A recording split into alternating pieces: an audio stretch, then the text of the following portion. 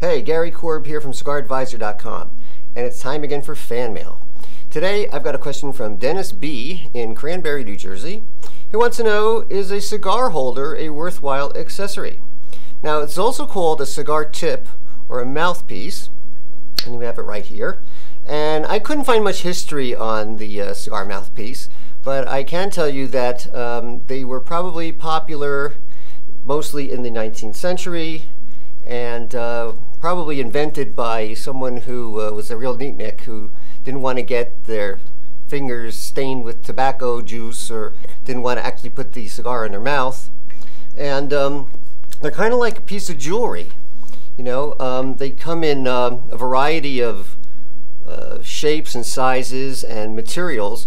Amber was very popular for a while, and briarwood, which kind of makes sense, silver, gold, ivory. This one's made of meerschaum, and they also range in price, as you can imagine. Some of them are antique, so they could be very expensive. Now, I bought this one, this meerschaum one here, at a trade show many years ago, because I thought it would be, you know, kind of a cool thing to have, you know, especially for the nub of the cigar, not the whole cigar, because I like having the cigar in my mouth for the most part.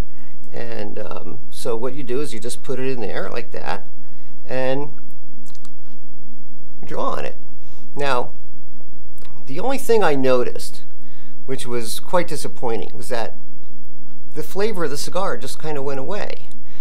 And I've tried it over the years on and off only to find the same thing. And I think the reason is there's really a tangible relationship between actually having the cigar in your mouth, where you can really get all the flavor, not just from the smoke, but the tobacco itself. Now, in addition to losing a lot of the flavor from the cigar, like a pipe stem, it's going to collect juices and stuff. So after a while, I also noticed that it got very juicy, and all that bitter tar and juice, you know, eventually got into my mouth, and of course that's pretty nasty.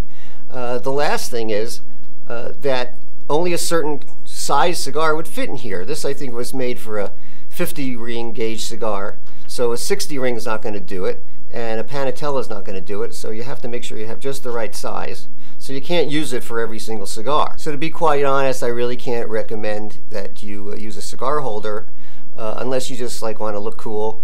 And I'm sure there are a lot of guys out there who probably swear by them, you know. So if you want to try a cigar holder, you know, be my guest. You might find that it's great.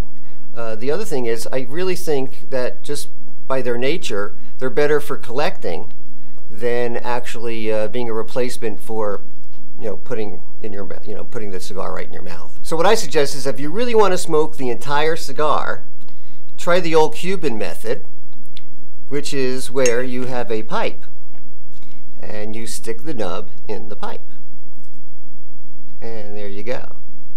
And then you can finish the whole cigar. So that's about it for cigar holders. Give it a try if you want, but ixnay for me.